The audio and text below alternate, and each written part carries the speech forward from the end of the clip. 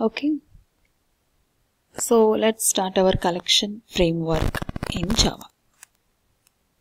So before enter into the collection framework concept, first we should understand why we need collection classes.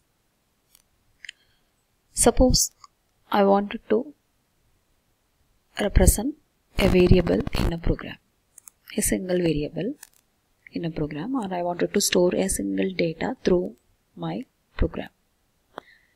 Then I declare a variable is called int a. I just give a name as a. Suppose I wanted to declare one more variable. Then I use another statement int b. Assume that I wanted to declare 1000 variables or 10,000 variables in my program. Then how can I declare that variable? Is it possible to give 1000 variable name or 10,000 variable name? Is it possible? Even though it is possible, it is a meaningless. It is not a good programming method. So we should go for some other methods. So what is that? Yes, it is a arrays. So array is a collection of data which help us to store more number of data in a single name. So suppose I create a class is called employee. I wanted to create 1000 objects for class employee. Then you know what is the statement. So first thing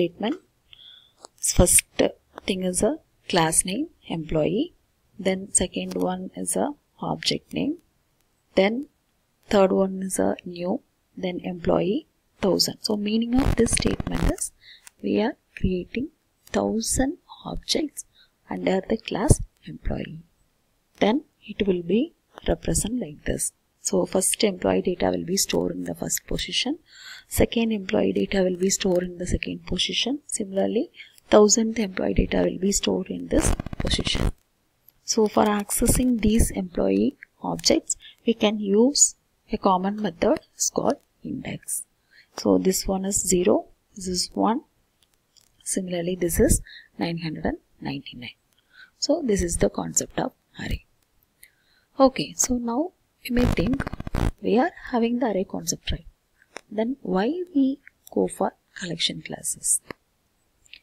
Even though array is there in all the programming languages, but it have some limitations. So we'll see the limitations one by one.